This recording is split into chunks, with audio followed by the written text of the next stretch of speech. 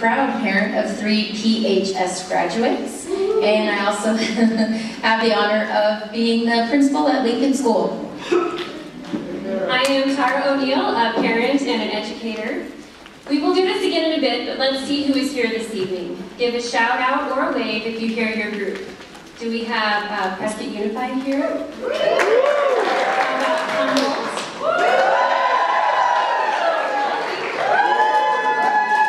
Is there anyone else? Welcome and thank you for coming tonight. You're going to get another chance in a few minutes to do that again. That was good rehearsal. Northern Arizona Interfaith Council is a nonpartisan organization. We train leaders to work on issues affecting our families and our communities.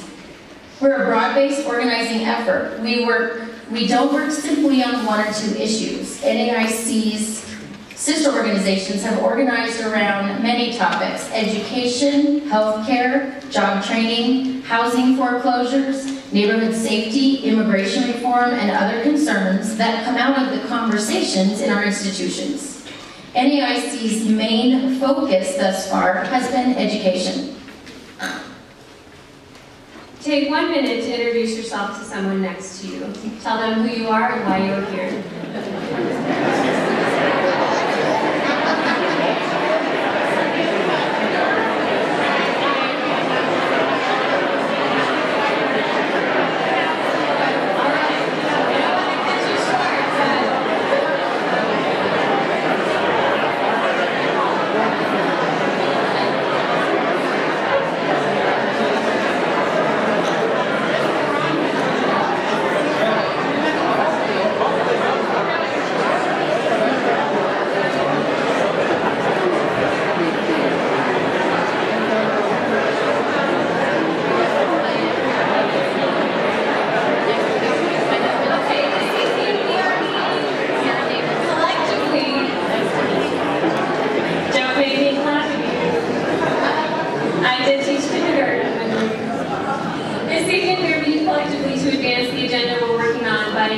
Legislative candidates whose decisions will impact those issues. We will share stories from our organizing and will seek commitments for action. We're interested in building a public relationship so that we can continue working with these officials when they are elected.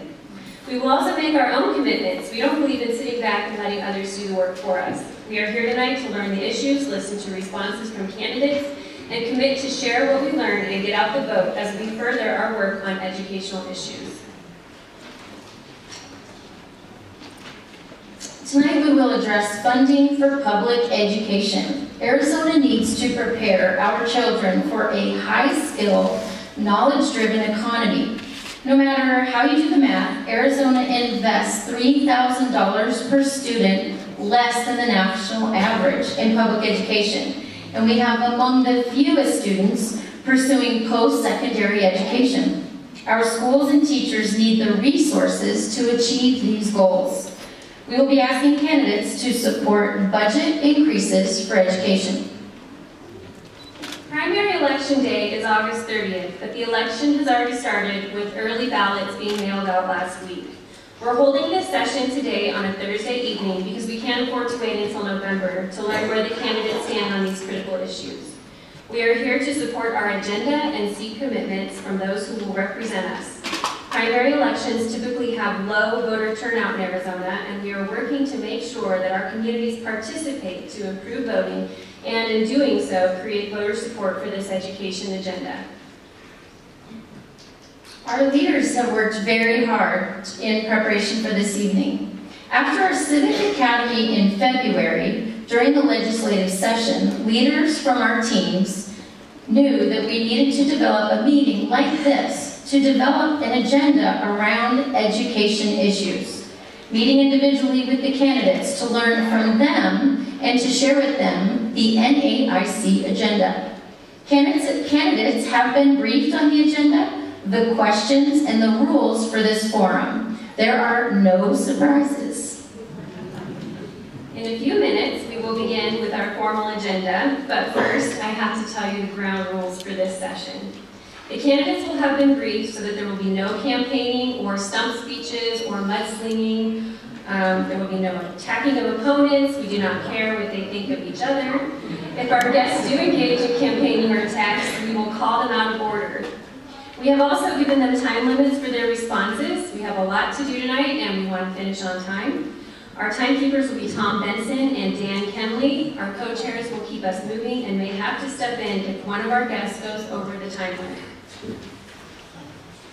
And they've been trained, they'll do it. Our decorum is important here as well. Remember that NAIC is non-partisan. We do not endorse candidates. During the candidate's response time, we will listen quietly and respectfully. We do not boo our guests, nor will we applaud their answers. Instead, we want to listen for specific answers and commitments. So be listening for those specific commitments, not just vague words. At the end of all the questioning, we will collectively thank the candidates for their participation. This event is about conducting effective public business. We certainly want to model how adults can engage in civil conversation.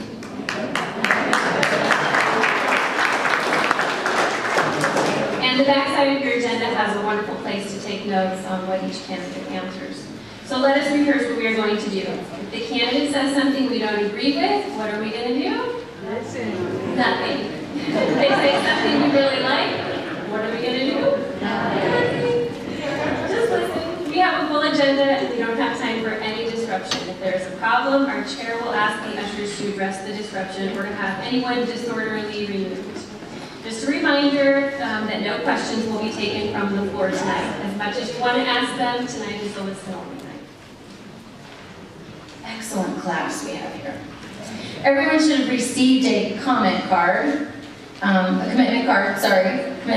Can somebody hold one of those up? I'm supposed to have one and I don't. It looks like that? Awesome.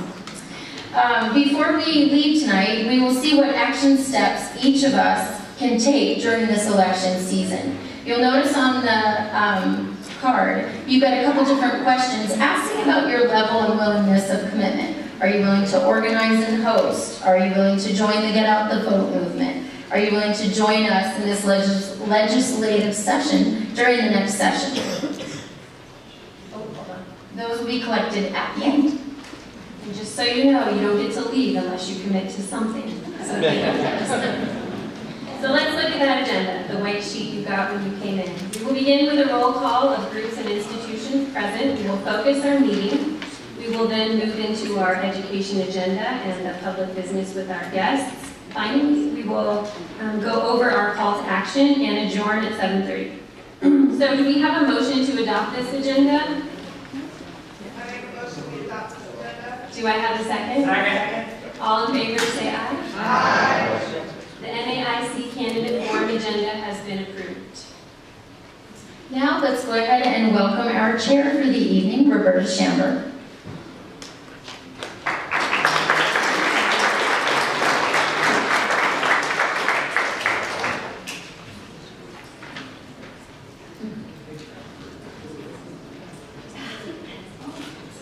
She's on her way in with candidates. Thank you, Roberta. Let's welcome our candidates.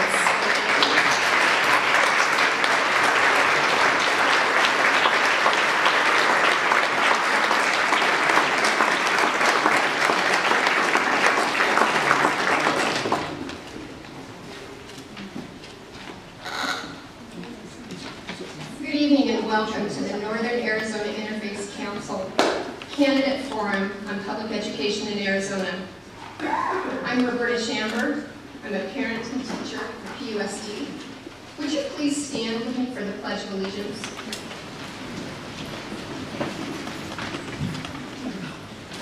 I pledge allegiance to the flag of the United States of America and to the republic for which it stands, one nation, under God, indivisible, with liberty and justice for all. We want to know who's here tonight. Raise your hand or give a shout out when you hear your group.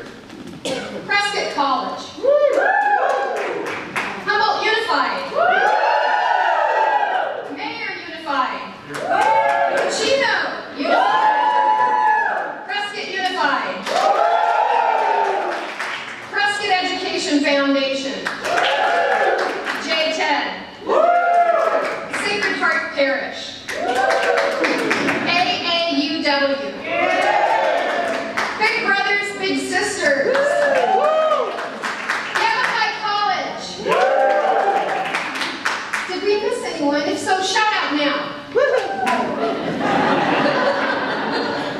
Welcome, everyone. We're glad you're here. We will have our focus for the evening. Good evening. My name is Ellen Radovich, and I'm a proud parent of 2 students in the Public Unified School District. Thank you all for joining us tonight. This evening, we will be presenting the state of public education funding in our district public schools. Over the last several years, we've been very active in the legislative sessions. We will present our understanding of the challenges that we face as a state. We will hear information and ask specific questions of our candidates. The purpose of this forum is to bring understanding to the complex challenges that our schools are facing. We will listen to the perspectives of our candidates, and we will end with a focus on sharing this information and getting out the vote in this primary election. Because this is a nonpartisan event, we expect everyone to be respectful of one another, regardless of their point of view, even and especially if you find yourself in disagreement. Finally, this conversation is important from both a family and community perspective. Our schools, K through 12, colleges and universities are starting a new academic year. Particularly at this time, we should seriously consider how we use our resources. How do we share our public resources so that all can benefit from the prosperity of our community and state? How do we ensure that we are good stewards for our future generations and for the future of Arizona? Let us now hear some stories of how our communities are impacted by this funding issue. Good evening. I am Tammy Turner, a veteran educator of 22 years and a parent of 2 children that have attended schools since kindergarten in the Humboldt Unified School District in Prescott Valley. My daughter graduated in 2014 and received an excellent education at Bradshaw Mountain High School. Marnie? Go Bears! Thank you. That education has helped her excel at the college level. My son is currently a junior at the same high school, taking AP classes, playing tennis around the state, and learning to broadcast school sports. I am one of the 85% of parents in the state of Arizona who have chosen a district school for my children. As a parent, I am proud to have both of my children attend district schools. We have heard about school choice and vouchers. Now is the time to hear about adequate, equitable, and sustainable funding for the schools that the majority of families choose to send their children to. As an educator, I am concerned about the lack of support for education in Arizona. Certified teacher longevity in the Humboldt Unified School District has become a challenge. Our veteran teachers that taught my daughter have been leaving our school district to find teaching jobs in different states that respect and pay teachers for their expertise. The newly graduated teachers in our district are trying to learn along the way how to do their trade. And many times, once they get the experience under their belt, they move on to other places that will give them the opportunity to make a better living for their family. Over the past 3 years, we have hired an average of 58 teachers each year. Retaining these teachers will be critical to providing a strong educational system for our children. As a parent, I want my children to have access to the same opportunities as children in different states. As a voter, I want adequate, equitable, and sustainable funding for our district schools. As an educator, I invite you to visit Coyote Springs Elementary School. Thank you.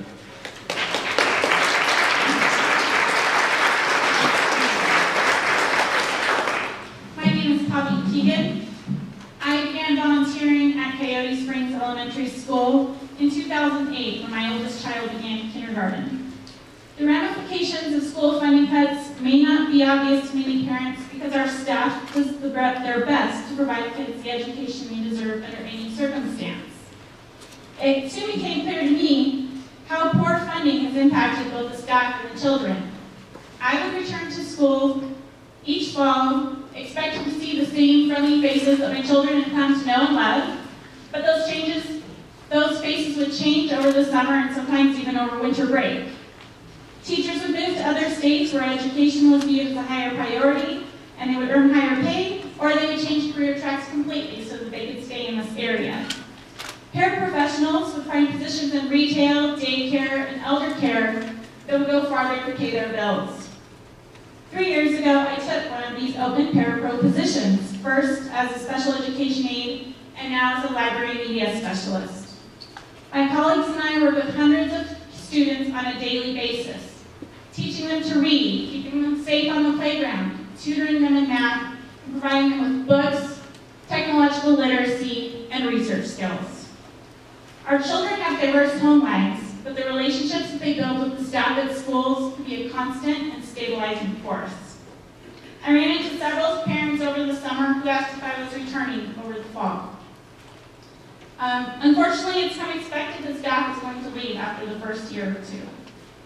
Parapros play a vital role in their schools, yet the starting wage is below that of some fast food chains. Paraprofessionals should not have to make a choice between making a living and our love of children.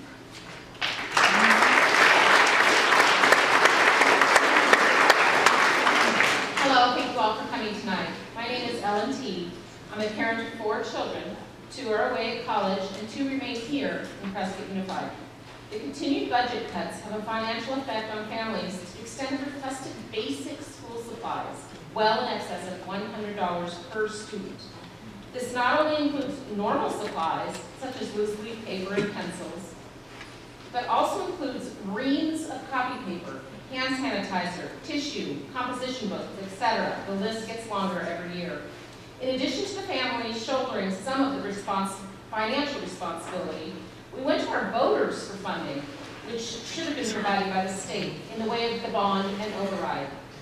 In addition to the lack of funds for supplies, we have gaping holes in our soft capital, textbooks, computers, other technology. Our PTAs have built some requests for classroom Chromebooks, which are vital not only in benchmark testing, but the extensive access the student gets to education-based applications and the ease of real-time collaboration with their peers. But the fulfillment falls short by at least half, and probably more in most cases. Thank you for all listening. Now we ask you to act on behalf of our district public schools. Thank you.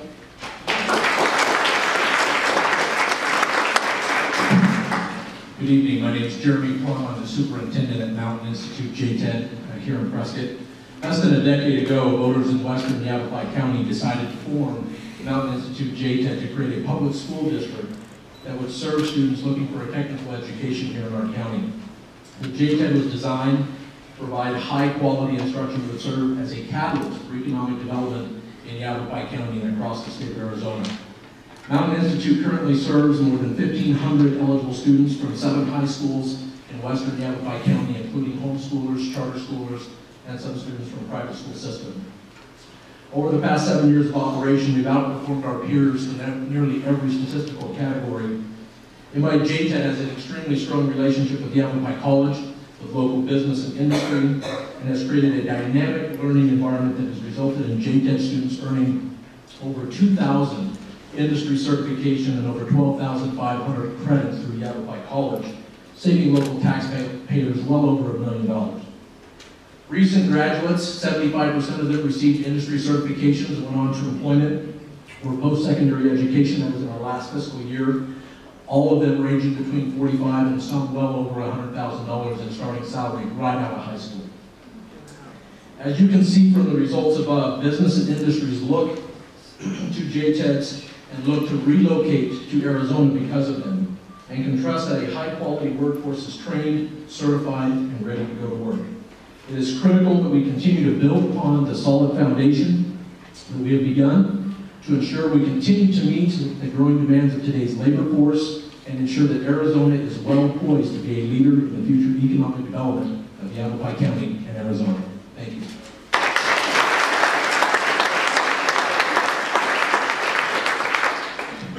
Good evening, my name is John Amos. I'm the President and CEO at Yavapai Regional Medical Center. And tonight I wanted to share a little different perspective on how our Arizona schools' national reputation, and that can be either real or perceived, impacts the community from a healthcare perspective. And in my role as CEO, I actively participate and spend a lot of time on recruiting talent to our area, and that's talent with nursing, all of our technical areas, ancillary health, and our physicians. We always do well when they come to the community. They see the beauty of it. We're blessed to live in this part of the country. But one of the first things that comes up are comments about what they know and hear or have read about Arizona school reputations. And at the medical center, we rely, our education is our lifeblood. Physicians, staff, it's a continuum that they carry. And we recognize that our strength and our support starts with our schools, our public schools. And I would like to ask the folks here, our candidates, to in earnest, to focus on the issue of education, the funding, the challenges. We have talented teachers. We have the best staff in our kids. We all know that. They go on to do great things in this country. You can pick any field and you'll find an Arizona student. But they need help.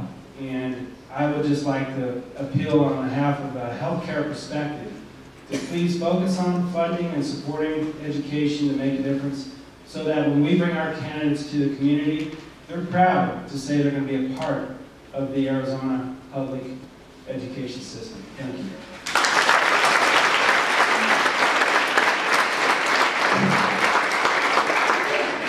One last perspective. I'm reading this on behalf of Pamela Martin, a PUSD parent and NAU teacher education student who will earn her teaching credentials this spring. Pam states, I am a teacher education student with a 4.0. I'm a mother, I'm a veteran, and a wife. I am dedicated to helping my daughter receive the best education possible. I volunteer in classrooms regularly and am active in the community.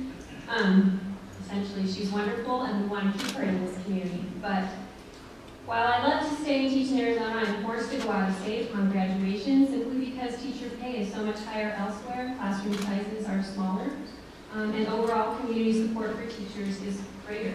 And sadly, she's not alone. Over half of her cohort of NAU students feel the same and are looking for jobs elsewhere upon completion of their teacher prep program. She talks a little bit, I'm trying to shorten this, about the difficulty in justifying the debt she will accrue while in school to become a teacher, how she plans to supplement her income when she gets a teaching job. And finally, she says, in order to attract and retain qualified and effective teachers, Arizona needs to invest in our students, our schools, and our families. I speak on behalf of other passionate future teachers, especially in Arizona, in saying that becoming a teacher is a financial sacrifice and a huge commitment to both students, their families, and the community at large, and teachers need to receive the respect, support, and pay that they deserve, or we will not attract or retain those passionate, dedicated professionals that our teachers, or that our students so deserve. Thank you.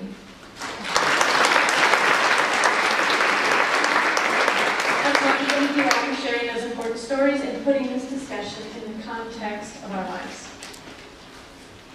Now we're going to ask you to take a quick peek at your agenda. On the back side of the first page, if you'll flip that over, we're going to look at two brief sections of our state's founding document, our state constitution. Please take your agenda and let's read these statements together. The legislature shall make such appropriations to be met by taxation as shall ensure the proper maintenance of all state educational institutions and shall make such special appropriations as shall provide for their development and improvement. Let's read that other one together as well. The university and all other state educational institutions shall be open to students of both sexes, and the instruction furnished shall be as nearly free as possible.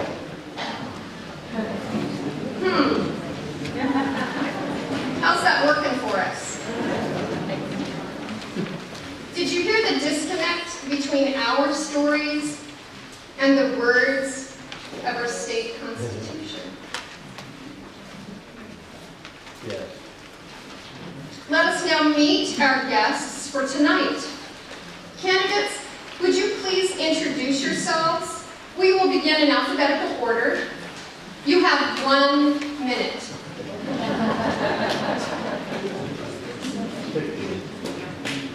No.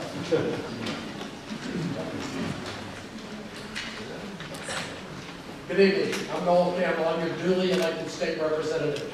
I am from Arizona. I grew up in Maricopa County, Phoenix. I attended St. Mary's High School, Phoenix Junior College. I studied in Mexico for 1 year. I learned to speak pretty good Spanish.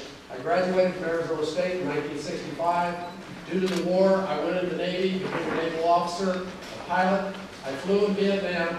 I got out of the Navy. I went to work on the border with the U.S. Customs Service, 27 years up and down the line. And after I retired due to age, I fought fires for 10 years as a tanker pilot. I consider myself a conservative Republican, but I'm an open-minded person. Those that know me, I'm not an ideologue. I listen. I try to do the best thing I can. I'm not down there to feather my nest. I'm an independent type of person. Those who I've worked with in the education field here, they know that. I won't always agree with you, but I'm available to listen to you. Thank you very much. Thank you, Mr. Campbell. Mr. Davis. Hi, I'm Chip Davis. I'm a candidate for Arizona House of Representatives. My grandparents on both sides of my folks' family went to school in Arizona. My grandparents raised my mom and dad, and they went to Arizona public schools. My sisters and I went to Arizona public schools. My wife and I, who are here, have 4 children that have been clear through Arizona public schools, and we have 10 grandchildren that are or will be in Arizona public schools. And the reason I tell you that is I have skin in this game. This isn't some failed experiment for me. I have a deep concern of the direction of the state of Arizona, and I have a deep concern of the state of education in the state of Arizona. And I believe that Arizona should be and can be producing the brightest in the world. And I'm happy to be a part of that starting January. Thank you, Mr. Davis. Ms. Phan. Hello, thank you all for coming tonight. What a great crowd. My name is Karen Phan. I am one of your current state legislators. I'm finishing up my 3rd term, running for the Senate this year since my seatmate Steve Pierce has turned out. I moved to Prescott when I was 4 years old, so therefore I am a product of Prescott Unified School District. Love going here, growing up here, as well as my brothers and sisters. There are so many of you out there that obviously I know, and absolutely thrilled that so many of you come down to the state capitol and talk to us about education issues, and I look forward to seeing you all again. Thank you. Thank you, Ms. Phan. Mr. Canelo.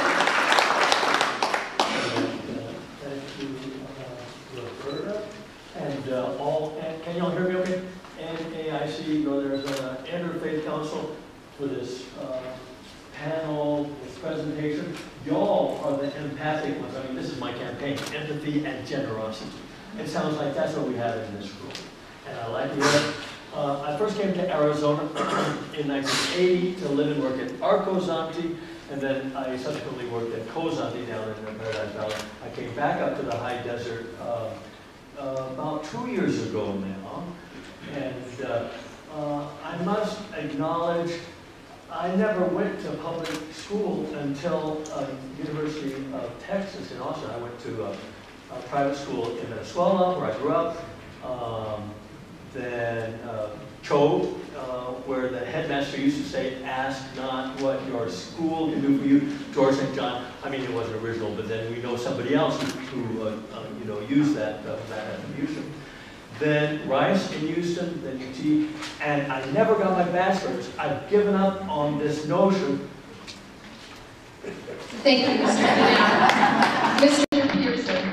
We're not supposed to stump or campaign, but good grief, you just did it for me. You took most of my notes in that presentation up there. I got involved in this. I am a candidate standing before you today because I was involved with the Prescott Unified School District Bond Override. In that experience and watching the primary to date, my notes, I use the same word, disconnect. There is a tremendous disconnect between what you see and what you heard up here earlier and what we are seeing and getting in our state legislature. When our state legislature comes back and expects to be thanked for simply and merely restoring what they just cut the year before, there's a disconnect there. There's a terrible disconnect there. There's a disconnect in asserting that you are pro-education and pro-kids, but running on the premise and governing on the premise that our schools are somehow mismanaged and our administrators and teachers are overpaid. That is a disconnect. That is why I'm here tonight. I am fully committed to restoring that commitment to these things that create and maintain thriving economies and thriving communities, including education. Thank you, Mr. Pearson. Mr. Stringer? Thank you very much for doing this and for inviting me. I am David Stringer, and I am a candidate for the State House of Representatives. I see some familiar faces here. I think some of you know who I am. Education is my passion. For the last few years, I've been taking courses right here at Yavapai Community College in early childhood development. I am currently enrolled in a master's program at ASU with a specialization in English as a second language. I care about education. I understand the challenges facing public education in Arizona. And I am preparing myself in a very serious way to take part in the policy decisions that will chart the future of education in Arizona. My goal as a representative is to be the best friend that public education has ever had in Arizona. And I mean that very sincerely. I plan to be the best friend that public education has ever had in Arizona. My background, I've been active. Thank you, Mr. Stringer. Thank you, candidates. We will now present NAIC's understanding of school funding and the particular challenges facing our schools. This is what we have learned in the last 4 years working closely on the state budget and school finances. Also, we've gained perspectives working with our legislators over the last 4 years.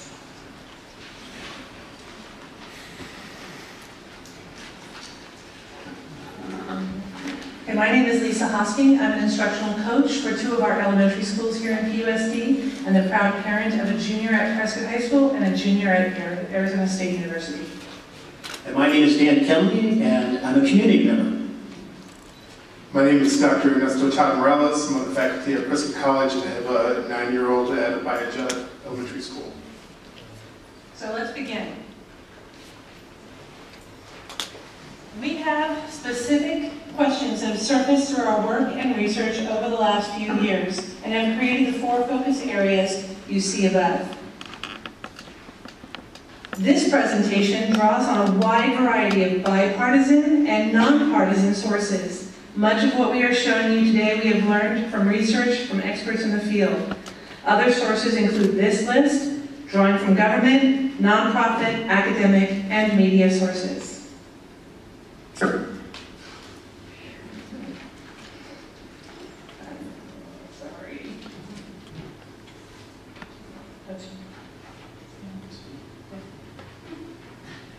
This graph from Dennis Hoffman and Tom Rex, ASU economists, shows our tax effort in the 1970s was roughly $55 per $1,000 of personal income. Compare that section of the graph to 2015, and we're less than $35 per $1,000. Over this period of time, we've been bringing in less and less revenue into the state. This loss of revenue didn't happen overnight or by chance. Intentional decisions have been made over the course of decades by both Republican and Democratic administrations.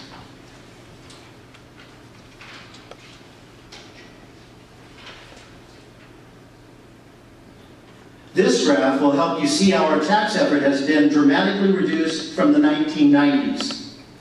By taking property taxes out of the funding equation, whoa, too soon, right there. In the mid-90s, it was completely taken out of the funding equation for public education. And adding a series of income tax cuts, we've become too reliant on sales tax. Sales tax is a volatile source of revenue, especially during an economic downturn. Arizona was cutting taxes, and with the cyclical nature of the economy resulting in a downturn, serious cuts in turn were made. Clearly, our revenue crisis was created. Here we have another way of looking at the effect of tax cuts over the years. According to Hoffman and Rex, Arizona has taken $4 billion out of our state revenue on an annual basis. The recession created a $3 billion deficit. When the economy tanked and we were reliant on sales tax, the state needed to find $3 billion to cut. They found that money by cutting fiscal support for schools, health and human resources, or services, and public safety, the three main areas that state funding supports. Arizona was not always 48th in funding education. In 1960, Arizona ranked 19th out of 50 states. In 1990, we ranked 38th. Where we really lost ground was in the 90s, when Arizona didn't provide increases to schools to cover inflation. You can see what happened to school spending with tax cuts. That was really the start of a sequence of events that led to the recent lawsuit settled by Prop 123. In the last decade in particular, spending in Arizona has not kept pace with the national average. And this has contributed to the teacher shortage we now face. This means that there are many more substitute teachers in classrooms around our state. And while substitutes provide a classroom with an adult when a teacher is absent, some substitutes or guest teachers might not have certification or may be assigned to a grade or a subject that is not their area of expertise. Arizona schools cannot thrive without investment in highly qualified educators in safe, secure, and maintained buildings with the resources students need to be prepared for the 21st century workplace. Our disinvestment in our district public schools is building a reputation across the country. Whether you agree or not with these studies, this is how we are being defined. An Education Week Research Center gave us a D+, rank 45. The Annie E. Casey Foundation's 2016 Kids Count Profile, rank 45. In this report, our children of poverty fared the worst. The Wallet Hub study of best and worst school systems, reporting on 13 relevant metrics, overall rank 48, fourth worst school system in the country. Let's be clear on how far behind we are. This will help us be clear on where we need to go. We know it's not just about money. It's excellent teaching strategies, teacher preparation are all part of the issue. There is data that shows we could aim for a threshold. We can't dig out of the 48th hole in 1 year, but we could develop a strategy to begin moving in that direction. We have a study that shows a funding threshold at which school system thrives, and that's $10,200. The passage of Proposition 123 was a lifeline to our schools. However, Prop 123 did not reinstate the majority of cuts from the recession. Prop 123 was a needed first step. However, districts are still faced with wrenching choices, balancing top priorities, raising teacher and staff salaries, and funding critical classroom and infrastructure needs. Look at the bar on the left. These are the budget cuts of 2009 and 2010. The red box at the bottom only answered the inflation lawsuit. The top three boxes need to be reinstated in order for us to get back to where we were before the recession.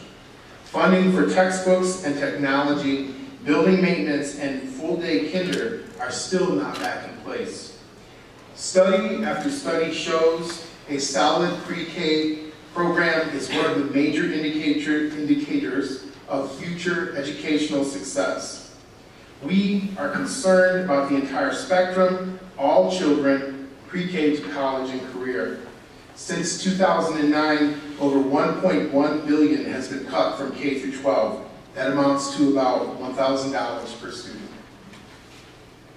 For our economy to grow and prosper, a highly educated and trained workforce is critical. A study by the Economic Policy Institute says, and I quote, "Income is higher in states where the workforce is well educated and thus more productive. In turn, workers with better earnings contribute greater taxes to boost state budgets over the long run." So when will we begin to talk about revenue? Charter schools came into being about 20 plus years ago as an opportunity to create something new for education. They were designed to be laboratories of innovation. But just like traditional public schools, some schools are good to great and others are not. Isn't it time to evaluate what's been happening? Some of these schools are now independent of all rules and accountability and transparency standards that govern all district public schools. We as taxpayers provide the funding for our schools, and some charter schools have become private entities, private businesses. Your hard-earned taxes are being handed over to private individuals and private corporations with no accountability or fiscal transparency. Also, empowerment scholarship accounts have no real structure for oversight. Choice is here, but there cannot be a double standard. The Auditor General audits district spending, but not charter school spending. I'm going to say that again. The Auditor General audits district spending, but not charter school spending. The State Charter Board is the only agency responsible for the oversight of charter schools, and it also does not audit charter school spending. In 2014, the Brookings Institution did what was called a comprehensive look at Arizona's charter schools. That study concluded, and I again quote, "Thus far, the system of accountability in place in Arizona has not produced a charter sector that produces better outcomes on an average than the traditional sector." And we know that a great percentage of legislators are on charter boards or own charter schools. Isn't that a conflict of interest?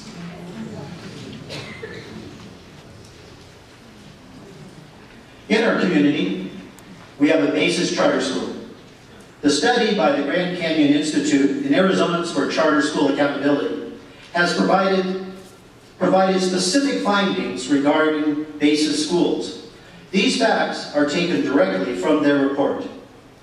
The BASIS schools and other for-profit charter schools spend more on administration per student, on average more than double that spent by district public schools.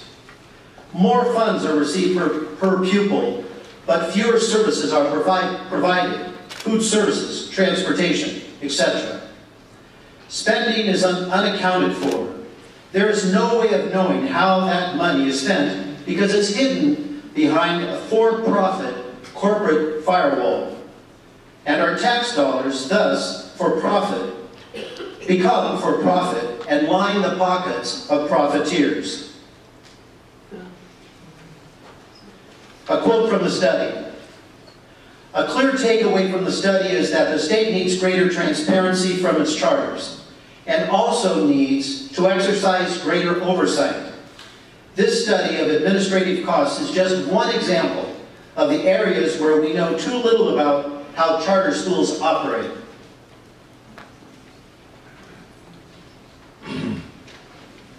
Empowerment scholarship accounts, previously known as vouchers, fund choice, and presently are available to students with special needs, those living on reservations, and students attending schools rated D or F.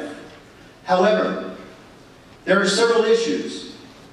Presently, as of last spring, only 2,500 of the 5,000 empowerment scholarship accounts that are available are currently being utilized. There's very little oversight. Handing over a Visa card and saying good luck to the parent is not how to oversee that largest sum of money. Do students really receive a quality education? Where do they attend school? Does the Department of Education have the capacity to truly monitor even 2,500 empowerment scholarship accounts? Public tax dollars end up with private institutions.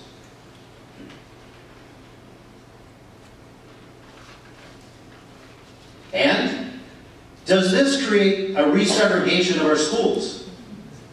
With all these deficiencies, the legislature wants to expand empowerment scholarship accounts at the expense of our district public schools. If we're about choice, 85% of Arizona students attend district public schools, and by choice.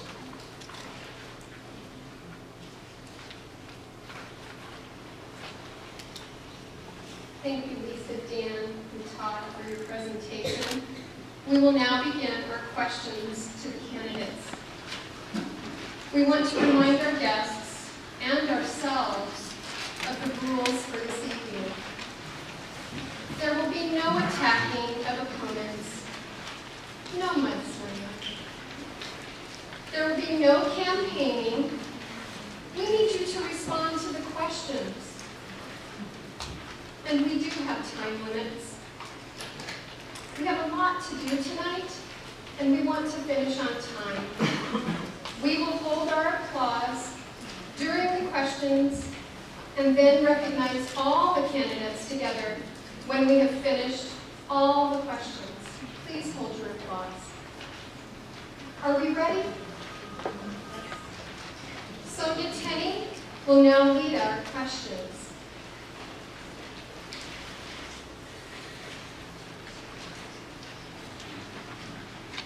Arizona's understands that Prop 123 was an important first step. It settled the lawsuit over inflation funding for K-12, but our state's funding still lags far behind where it needs to be, and we're struggling to keep talented teachers in our classrooms.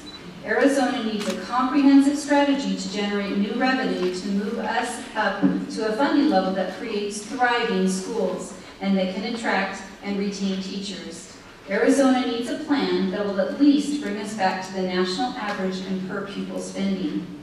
How will you use your leadership to support allocating additional revenues for district public schools in the next legislative session? You will have 2 minutes to respond. We'll start with Mr. Davis. Candidates, I need to remind you to please speak into the mic. Thank you. Okay. Well, the clock's ticking. Prop 301 is fixing to expire in 2021. And so I think that's something that we need to start thinking about right now. And for those of you that have worked on trying to expand tax opportunities for education, you know it's not an overnight issue, something we need to get going on. We have a lot of new things coming into Arizona education, and that includes the JTED and the career and technical education roles that they're playing, an additional burden on our education. We have a list of needs. Representative Fan, soon-to-be Senator Fan, had asked for some input from the districts within Yavapai County of what you would do with 2%, 5%, 10% increase in funding. And taking a look at the list from all of the different districts and charter schools is staggering. The amount of needs out there are just overwhelming, and I do believe we have to get busy addressing them. We have 3 big issues in the state of Arizona: healthcare, education, and corrections. And if we can start looking for efficiencies in all 3 of those, I believe we can come up with additional funding to go in towards education.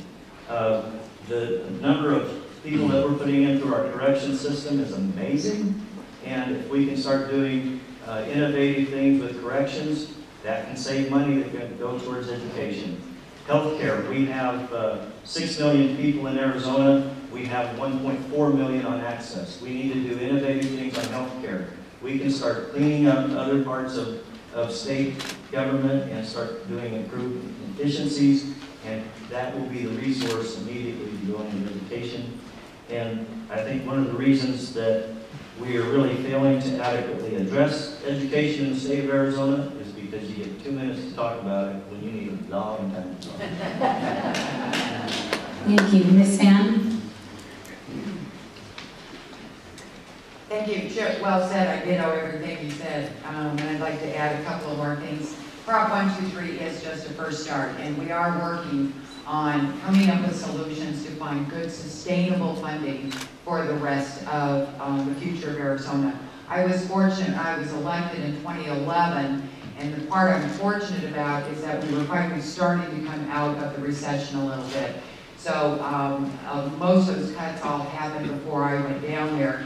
And then as we slowly are coming out of this ditch, we are able to help restore some things. We had an extra, well, nothing's ever extra, but we had $600 million. And there was a group of us down there that really dug our heels in this year and said, no, education is one of our top priorities. That meant, and yes, we did restore, that meant putting back the JTED monies, taking $200 million of the rollover that was cutting our higher ed, put that back in addition to all the other monies that we gave to the K through 12. I want to make sure everybody fully is aware. We have Prop 108 in Arizona. That means it is the voters, the taxpayers, that end up having to vote or need to vote to get a tax increase in Arizona.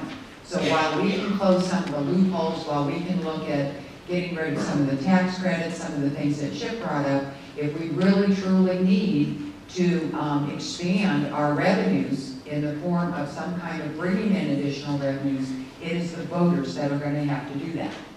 I was a huge supporter of the Prescott bond and override, and for all of you who worked on that, you knew how much work it took to get the vote out and get people to vote for that and pass it. We need to spread that encouragement and all of that throughout the state so that we can fund education everywhere. Thank you. Thank you. Mr. Canal. Thank you, Sonia. So I'd like to build on what Chip and Karen said. Maybe we can keep on building. Everybody in this room has heard of the school-to-prison pipeline. Corrections is a horrible blow. We need to end the war on drugs and get prisons for profit out of the state, education for profit out of the state. This farce called online education, please. This is a moneymaker for people who are not interested in education, they're interested in making money. I'd like to focus on K through 12 or pre-K. Leave higher education to, well, I'm a proponent, advocate, practitioner of lifelong learning. We don't need the credentials. I'm so disappointed with NAUI over here in Prescott Valley. I don't know if it's accredited. I attempted going there, and I withdrew after a semester. It's like the level of 8th grade. We can do better, but let's focus on K through 12. Okay, Chip talked about correction. Oh, and healthcare, of course, that's important. But education is about half of our budget. We need to do better, and we shall. I keep hearing, again, Karen echoed, 1, 2, 3 is a first step. I'm so proud of Yavapai County for voting down Prop 1, 2, 3, and Pima County. It was Maricopa County that carried it, and teachers supported it because I think it's better to get something rather than nothing. We can do better. What John Amos said about attracting and retaining personnel, we need education for our personnel, our new hires, and their children. Thank you. Thank you, Mr. Cornell. Mr. Pearson.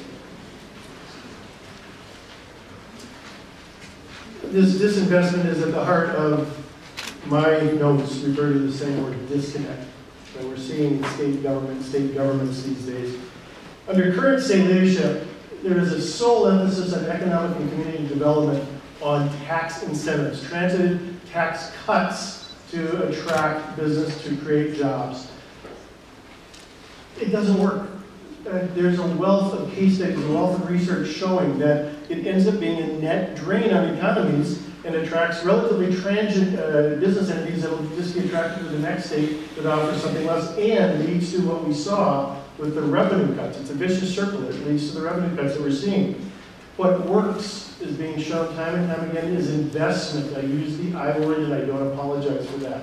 In the community attributes, number one, always education. Education is the cornerstone for community and economic development. We saw it in the bond override.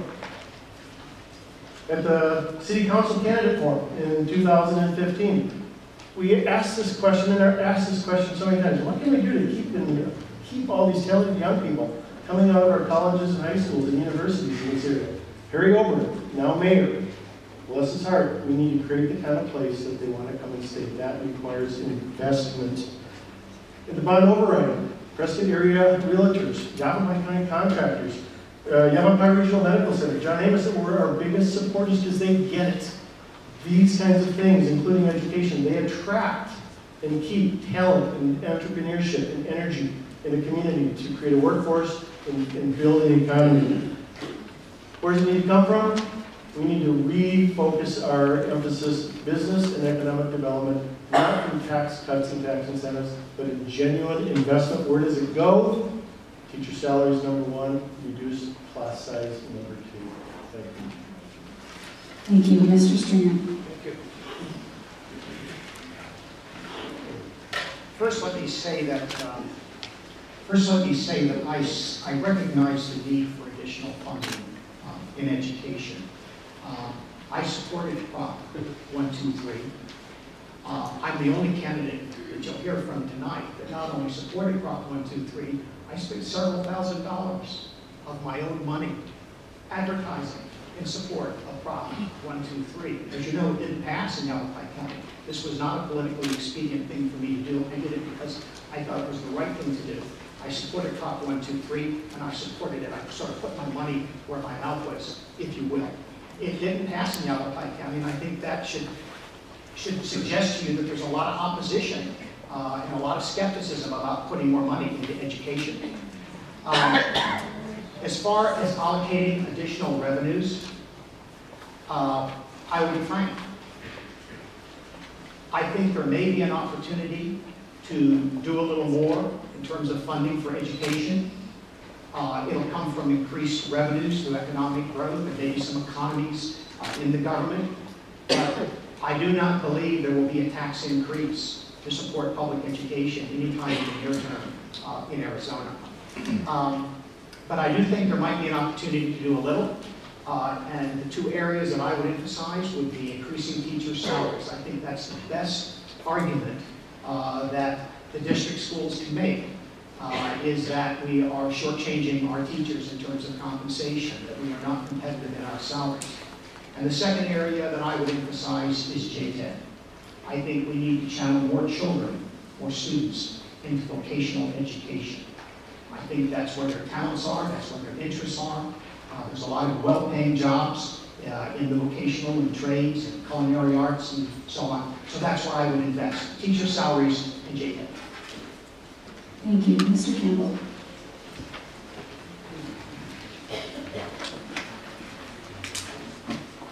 I don't think there's anybody down in the legislature that doesn't know that education spending needs to increase. We know that. And we fought hard for it this year. As Karen mentioned, we held out, a group of us, we went against our party leadership to ensure that we got more funding. We refunded the JTEDs. We put more money into the university system. We passed Prop 123. That's not the issue. The issue is how do you get the revenue. With the current system, the way we have to raise taxes, that's pretty much out of the question. Because the voters are not going to vote to increase their taxes. There may be something I don't know here, but that's what I think. I would say this. I'm not an education expert. I don't pretend to be one. But I'm a pretty good listener, and if you've got a good argument and a good rationale, I tend to follow into that. And that's why I joined the group of 12, as we were known. So we did good work down there. You know, I supported Prop 123. I worked a year on it. And no, it wasn't perfect. And not everybody was happy, but it was a good first start. Now I'm waiting this session for our education people. We have education experts. We have Representative Ackerley, Heather Carter, in our Republican caucus. We have people that really care about education, and they're our leaders. And when you come to them and you bring your proposals, and it goes into the education committee, that's where they bring us in. Because they have to bring us along just like you have to bring us along. We have to be educated. And that's how it works down there. We want to do the right thing. We have a surplus. We're probably going to put it into education. We did it last year. We did really well. So that's my part of leadership, is learning and reasoning with them. Thank you. I'd like to take a minute to thank our timekeeper, Tom Benson, and also Dan Henley for the great work they're doing. Question number 2. Our next question concerns funding for post-secondary education. Arizona has made significant cuts to universities and community colleges.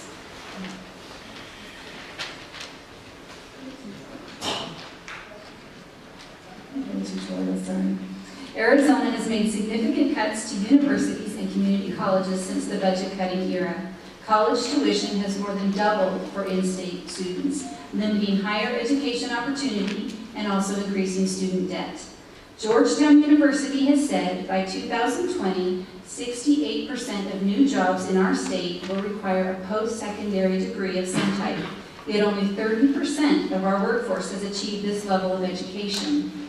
This makes it difficult to retain and recruit good-paying jobs to our state. And it also makes it difficult for our children to stay in our community and find good jobs. We need to invest in a highly educated and trained workforce. What steps will you take to restore the funding to higher education at both the university and community college levels? You will have 2 minutes, Ms. Vann. Okay, as I mentioned before in the last question, we already just restored $200 million that has been rolled over. So that was a nice little start, if you will. Obviously not enough. If anybody knows anything about me and you know all the legislation I do, my number one and everything I do is all about economic development for Arizona, for growing jobs, growing our economy, because we cannot have good schools, a good infrastructure, or anything else if we don't have a strong economy. People working, people paying taxes and contributing to society. That is extremely important. So in answer to this question, one of the things that we truly need to do is we need to offer incentives. First of all, when it comes to community college and higher ed, we need to utilize community colleges more and offer incentives for those that want to stay here on the level before they jump right into a four-year college. Four-year colleges are expensive. Not everybody can afford or be able to attend a fraternity. They need to work. They need to be able to participate in class before they can go on. We need to offer incentives for graduates who stay in Arizona and contribute to our economy here. Those incentives can be things like student loan forgiveness, reduced rates, all of these other things that we can possibly do to encourage them to stay here and help build our economy in Arizona. Thank you. Thank you, Mr. Campbell. Thank you. Is there any doubt where I stand on higher education? I think we need to focus on K through 12.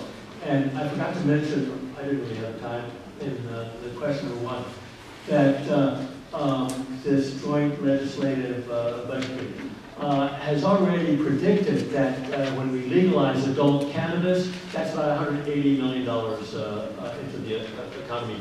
Maybe 60 million of that will be going to K through 12 and other causes unspecified. But in Colorado, they have found a great windfall.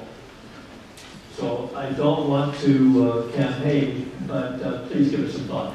Time and time again, I hear about Prop 123 and what's the second step? We haven't heard yet. And it's like a repeal and replace Obamacare with what? Let's hear some real concrete proposals. Now, blended regional education like at Nowie, baloney. You know, it's just a way of raising revenue. We need to tax, and when we saw all these slideshows with the comparisons over time, and the tax cuts, and ranking with other states, it's simply a question of the legislature not working around the Constitution. All right? The legislature is famous and adept at working around. They can do it if they want. We can do it. Si se puede. Again, I want to mention lifelong learning. Thank you. Mr. Pearson.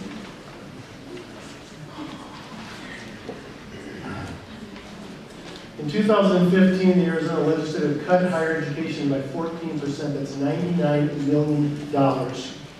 It devastated many programs at ASU, NAU, and U of A, and all but eliminated some, and a good number, of our community college options. Some legislators, even Republicans, pushed back, complained that, just as we saw with the JTED issue, they voted for it because they never had a chance to read it. There's a disconnect. Senator Kelly Ward has repeatedly told students, reportedly told students that went to see her about the tuition hikes, that if you don't like it, leave. That's the problem. That is the problem, that mentality. If it's not good enough, go find someplace. Because you know what? They do. And they will continue. That is the problem. Big brushstroke response, we need to reset our priorities. We need to look at a fair and responsible tax structure that supports community and economic development through targeted higher education offerings that tap into the economy based on ideas. The slow growth economy isn't going to happen overnight with a magic brushstroke tax cut. It needs commitment, long-term commitment to ideas and the development of ideas. A disproportionate amount of that state funding that was restored went to a number of foundation institutes at the larger universities, U of A and AMU, the freedom schools. I hate to buy into it. I'm not a conspiracy theorist, but look it up, Google it. These are Koch brothers type machines that do little but create the rationale and the ideology and the research to support cutting education again. We need to reduce tuition. We need to reinvest in education. We need to reduce tuition to make it more accessible. I don't know how we'd ever reach zero tuition, but it's a nice goal, and we need to open up the programs that have been cut. Thank you, Mr. Pearson. Mr. Stringer. Thank you. I'd like to answer that question with a couple of anecdotes. As I mentioned in my introduction, I'm actually enrolled at ASU. I'm in a master's program studying English as a second language. And I've been in that program about a year and a half now. I'm about 60% through. In 2014, the legislature did cut education, like $99 million. I got an email in 2015, actually it may have been early 16, from the Mary Lou Fulton College of Education at the Arizona State University, telling me that the Mary Lou Fulton College of Education had moved over the past year, had moved from a ranking of 17 nationally, and had moved up to 14 nationally. And this, of course, is the year after they just cut $99 million in the budget. So my point is, where is the correlation between spending and the ranking of our university or the quality of the education produced by our university? It sure as hell didn't hurt the Mary Lou Fulton College of Education. The second anecdote is Grand Canyon University. I had a chance to visit down there recently. Grand Canyon University is a private, for-profit, Christian school, fully accredited, has 17,000 students on campus, 60,000 online. Their average tuition is lower than ASU or any state university. Their average tuition is lower. This is a for-profit university that pays taxes, doesn't consume taxes. So this is something you guys need to think about, because you know what? The legislature knows that. The legislature knows that. So you need to think, when you talk about funding higher education, you need to learn, you need to understand the facts and what's going on in education. Private education is doing it better and cheaper. That's right. Mr. Campbell.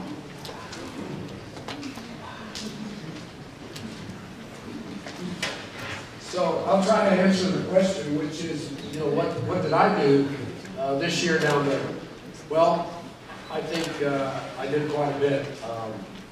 We took the state surplus and we put it into higher education.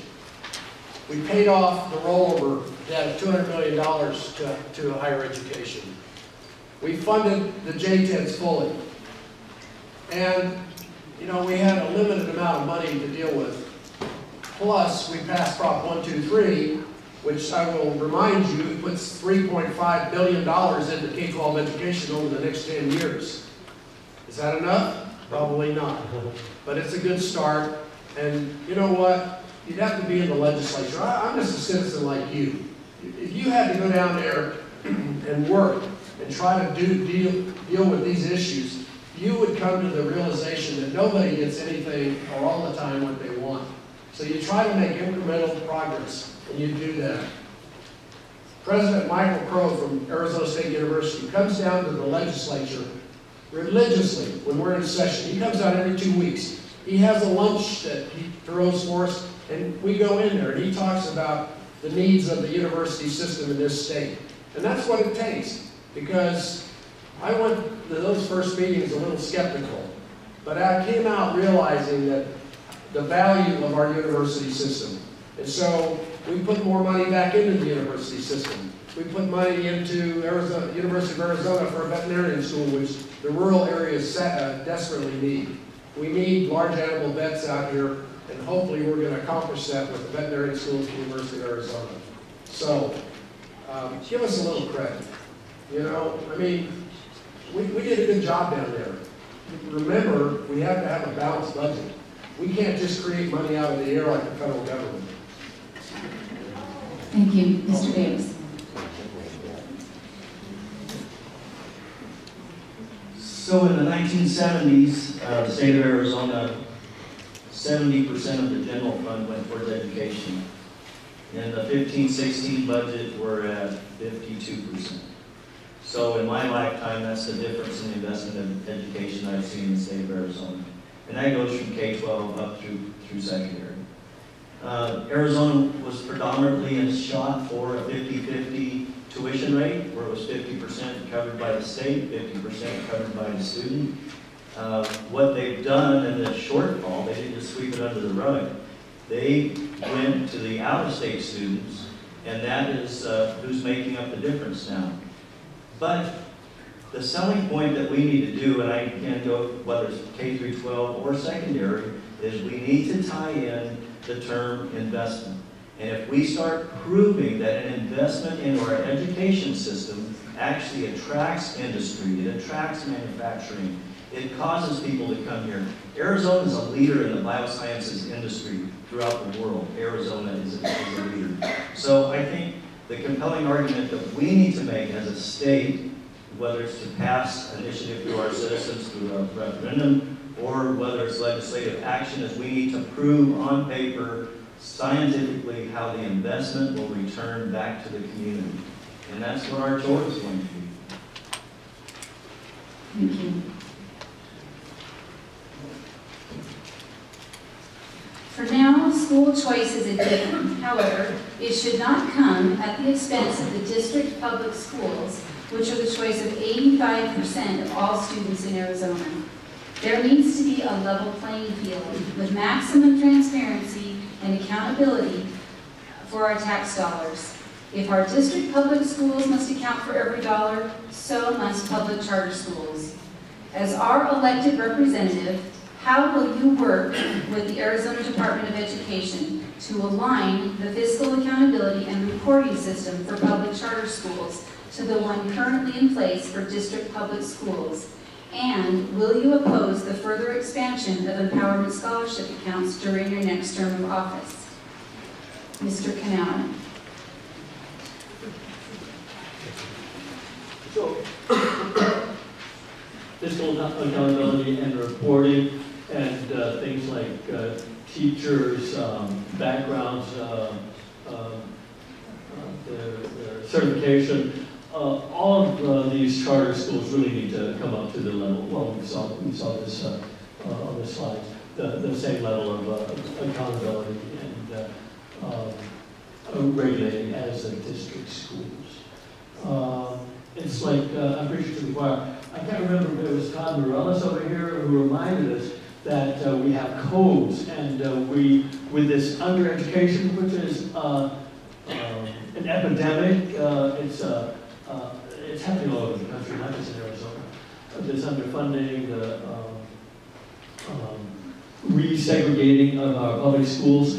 One of the code words is states' rights. When you hear that, you can be sure that means, it came from the redemption after Reconstruction two centuries ago. It means segregation. All right, so work with the Department of Education. It's a given. Even somebody like Diane Douglas has good ideas. We need to use imagination. Things like the legalizing cannabis is just one little drop in the bucket. I mean, let's cooperate with people like Diane Douglas, who is elected, in a position of affecting change. So the second part, empowerment, scholarship, county essays, vouchers, absolutely not. Come on, please. Thank you. Mr. Pearson.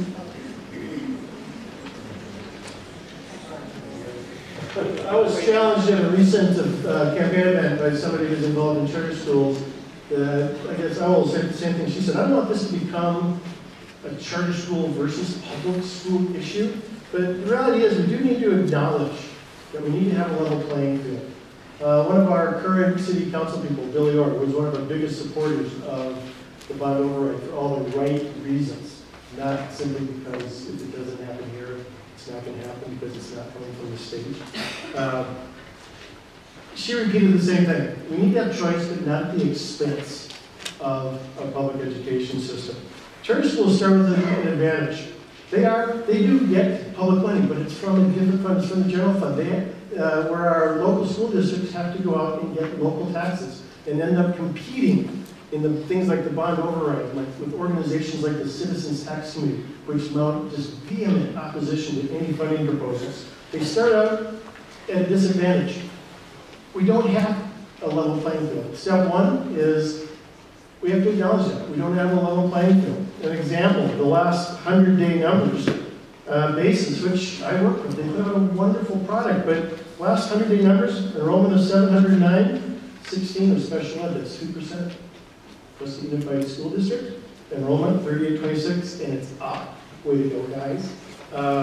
621 special ed, that's 16%. We need to have a level playing field.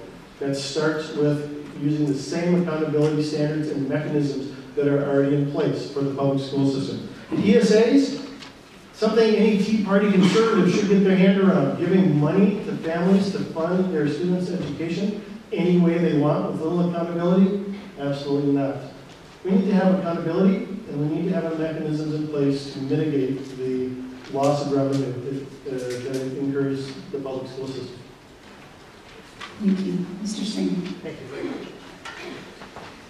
I'm going to pay you the respect of telling you the truth about what you can expect from the next legislative session and probably the next several legislative sessions. With respect to charter schools, I support a level playing field. I support fiscal accountability and transparency. One of the things I didn't get a chance to mention in my introductory remarks is that my training is as an attorney and a CPA. Nobody believes stronger in accountability and transparency than a CPA. But charter schools were initiated to provide for innovation in education because the traditional district schools were not providing that innovation. All right? So that's why we went to charter schools, and they've been, as a general matter, quite successful. There obviously have been failures, but many of them have been successful. I was surprised here when they did the introductory remarks that nobody from BASIS was introduced. Did I get that right? Nobody from BASIS, nobody from Tri-City Prep, nobody from the Agricultural and Equine Center in in PD, and these are some of the strongest public schools. They're all public schools. These are some of the strongest public schools in our county. They're not represented here today. I want to talk for a minute about the ESA account, because the ESA account is the future. Our governor supports it, the legislative leadership. Next session will support it. You can expect to see expansion in empowerment education accounts, whether you like it or not. So what you need to do is try to deal with the next legislature and try to protect your career interests, because they're coming. It is the future of education in the state of Arizona. It may take a couple of decades to play out, but that will be the future of education.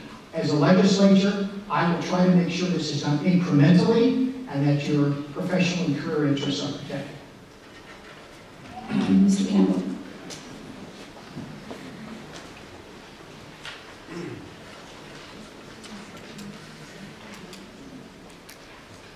You know, I support accountability, and the concept of accountability and transparency.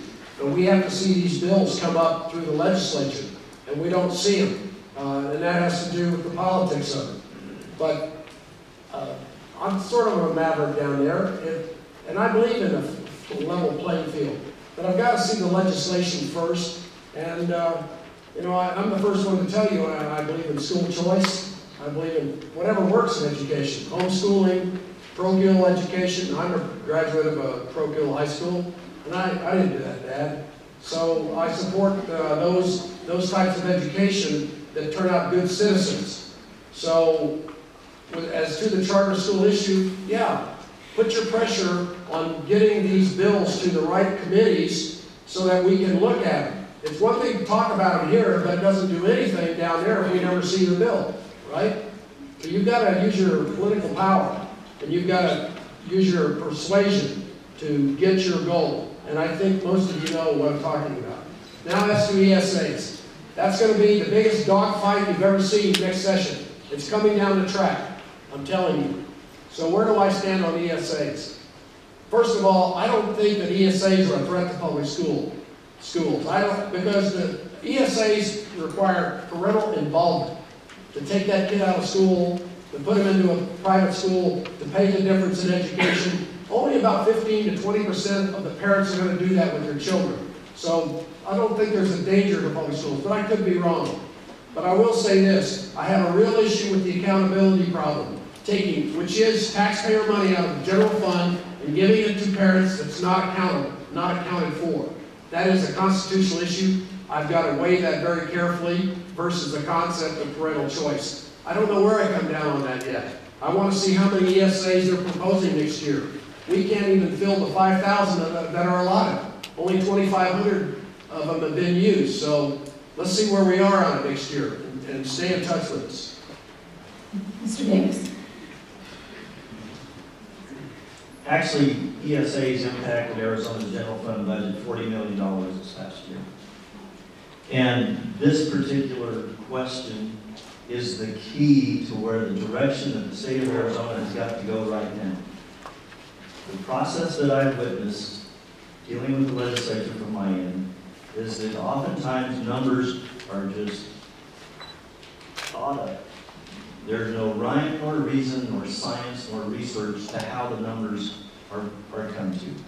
And so in my quest to understand education in the state of Arizona and researching different education models throughout the country, my head spins and I just can't understand all of these different models. And I come to the conclusion, A, I believe the Arizona legislature doesn't need to understand education to the nth degree. The Arizona legislature needs to provide the resource so that people that know what the heck are going on in education can get the job done.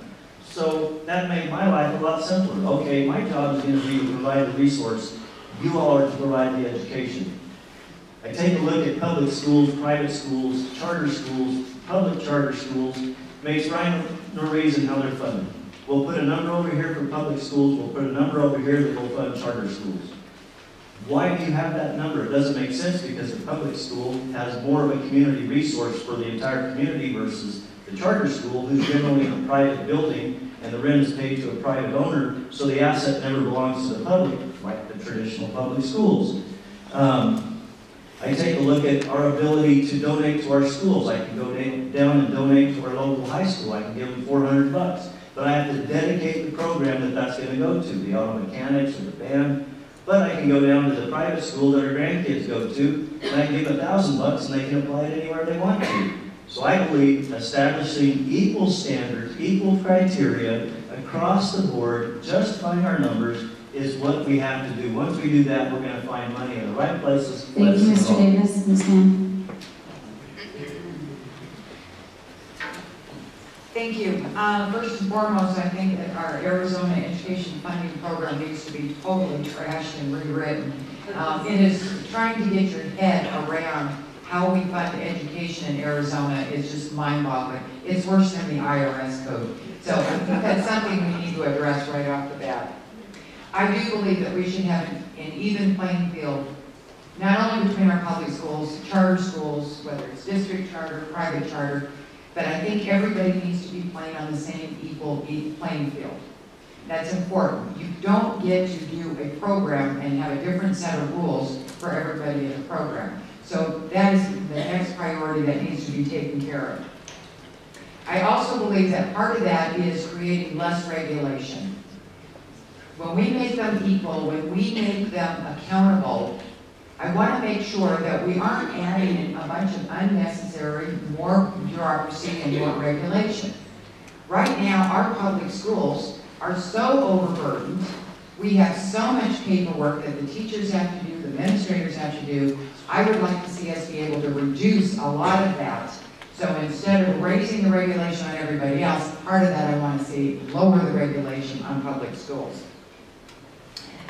With respect to the ESAs, I do support ESAs. I support all education, whether it's public, private, charter, whatever. We are so blessed here in Yavapai County to have amazing schools, amazing teachers. That's not true necessarily in Phoenix or Tucson.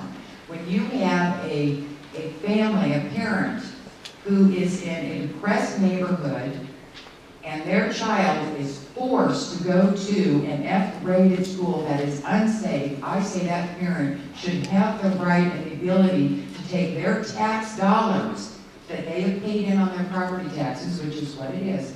They should be able to take that money and send their kids to a good school, an A school, and a safe school.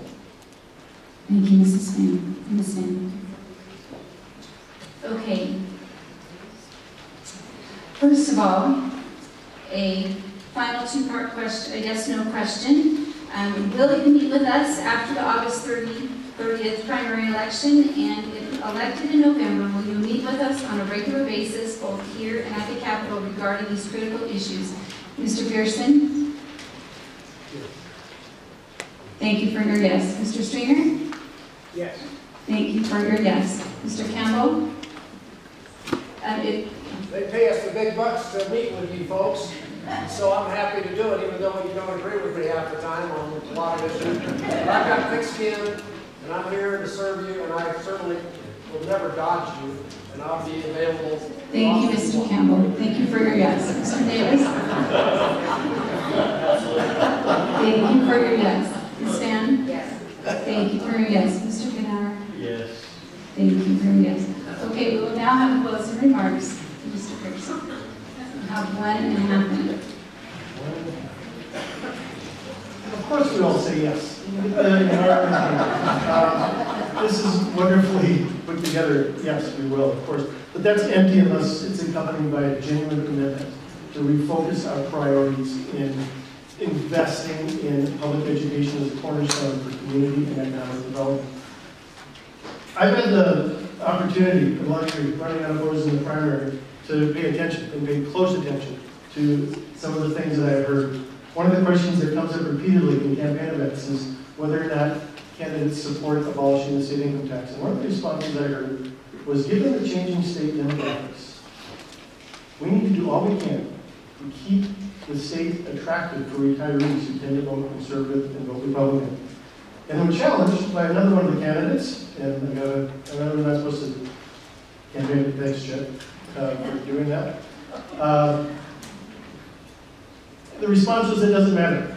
That it's devastating for the state economy, it doesn't matter because we need to do all we can to keep the state ready. That was the day I decided to run. I've been an independent. I decided to run as a Democrat. And one of my biggest supporters that pushed me and encouraged me to run looked at me that day and said, I'm tired of all this talk about keeping the state red or turning it to blue. Let's make it purple. You gotta get choked up here. Thank you for pushing me like that. I appreciate it. Thank you. Mr. Singh. Thank you. I want to return in my closing remarks here to the empowerment scholarship accounts, because this really is the elephant in the room. I don't think that the district school, the government school people, folks who support that, really understand the demographics of our state and what is pushing this agenda. There is tremendous support for the empowerment scholarships account at the State House. And that's because so many of our schools around the state are really struggling. We don't see that here in Yavapai County. We don't see that as much in rural Arizona. We've got great schools. By the way, the PSUD, Prescott Unified School District, has some of the best schools in the state, and their average spending is actually a couple $1,000s lower. So you can't really make this correlation between spending and student outcomes. And by the way, the focus needs to be student outcomes, not funding. Everybody wants to talk about how much we're spending on education. Why doesn't anybody talk about what are we getting for our money and where do we rank with other states in terms of student achievement? We actually rank much higher than 48. Nothing to brag about, but much higher than 48. So the reason I think that I can help you folks is because I'm going to have influence.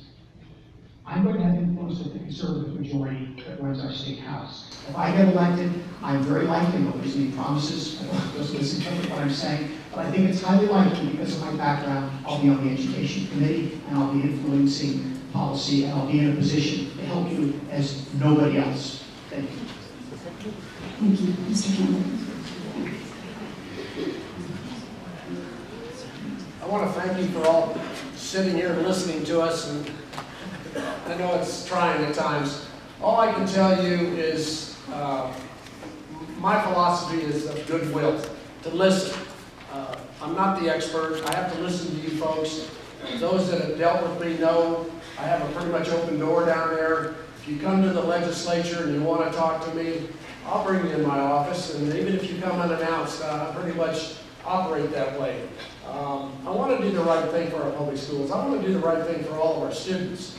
I have my own ideas, but I want to see the proposals that will actually be presented to us. Well, we can talk forever about these issues, but when you get down to it, it has to be put into writing. It has to become a bill, and somebody's got to sponsor that bill, so then we can deal with it. Okay, so if we don't get those bills to us, there's nothing we can do. So you have to make your voice heard with the Education Committee. I'm not on the Education Committee, and they don't call me in when these bills come in. But once that gets out of committee is where we get involved. And so at that point, I will be hopefully a true representative for you and look at every issue fairly. I'm certainly not in it to feather anybody's nest, charter schools or parochial schools or any of that stuff. I want to make sure we get the best bang for the buck and get the best student outcomes that we can. And with that, I thank you very much. Thank you. Mr. Davis. Am I proud of Arizona? Yes. But it would be a bald-faced lie if I said that I was proud that Arizona is 49th in education funding. And that is something that I believe we have to fix. We can't kick the can down the road any longer. And I'll go back to my previous comments, is that there is a lot of loose change in the cushion of the couch right now. And when you look at the funding formula and the criteria of all of these different school proposals, I believe we can come up with something that's fair and equitable. But the challenge you have is, again, 1979, we were at 70% general fund funding for education. 2015-16, we're at 52%. There's a huge challenge that the percentage of general fund funding going into education is shrinking as a percentage, while at the same time you have competition coming from now public charter schools, private charter schools, and private schools to take funding from that only resource. And so we've got big challenges ahead, and I'm excited to tackle them and move forward. And again, Arizona's going to have a bright future. We have to, because our kids and grandkids are at stake here. Thank you, Ms. Van. Sure, take my words, Chip. Arizona is a great state, and I am very, very proud that this is my home state. We do have a lot of challenges, not just in our education and education funding, but infrastructure, our corrections department. We have a lot of things on our plate right now that we need to take care of. Education is one of those at the very big top. And we have to make sure that we adequately fund education. We adequately make sure that our kids graduate from high school and from college with a way to go and get a job and provide the, I hate it when he does that, and provide them with the skills for a good job. I am hopeful that as a team we can all work together, that we can all help each other. As I travel around and visit a lot of the schools, I was in Baghdad Tuesday, one of the other things that I was told was the fact that we have to get parents more engaged. Teachers tell me that they have a difficult time teaching students when the students aren't even there for school because the parents couldn't get up out of bed to get their children to school. So I think this is more than just education. I think this is also about we need to work more together as a community, as parents, as people who care, and let's start engaging some of the parents that haven't been engaged, and that will help us all be better in the long run. Thank you, Mr. Connell. Thank you, NAIC. This is such a terrific event. Thank you all for coming, and we do have our work cut out for us. Now, Karen reminded me this bit about geography and where we have our loyalty. Although I've moved around a lot, I've spent most of my life in Arizona, and I moved to India, in fact, during Reagan's dirty wars against Latin America, to settle. And I had the wrong visa, so by go by book. I came back to the U.S. to get a visa, and I realized when I made landfall, this is where I was born, this is my birthright. And so I'm taking a stand to make things better. Everybody can change, and this is investment, which is sort of the theme that is a shocking notion. We're shocked every time we hear about it. It can be turned around, it can be flipped in an instant, in the blink of an eye. So, speaking of changing the Constitution, which we can do, 30 seconds to go. All right, everything is in flux. Future focus, besides lifelong learning, there's a third time I'm mentioning that. This is pretty important. I'm the conservative in this race. So, in changing the Constitution, students of both sexes, please, we have to recognize we can't have a bathroom bill, work around that, take the labels off of the bathrooms if we have to acknowledge and take advantage of this new vitality that comes from our youth. 16-year-olds should have a vote. Thank you. And we should listen to them, not just our educators and our fellow legislators. Thank you. And reform is not a dirty word. I agree with Joel. Thank you very much.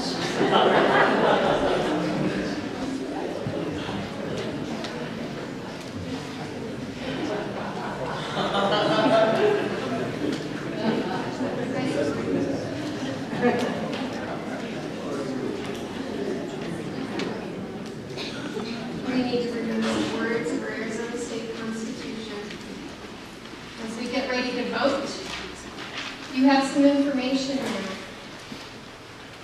Speak with your friends, your family members. Encourage the vote. Encourage people to get out the vote. Thank you, candidates. We appreciate you being here and taking the time to meet with us.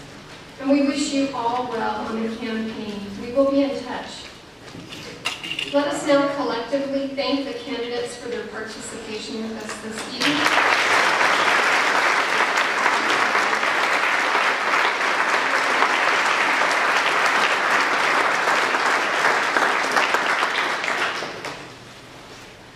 As you stand, we have a couple of pieces of information we want you to leave with.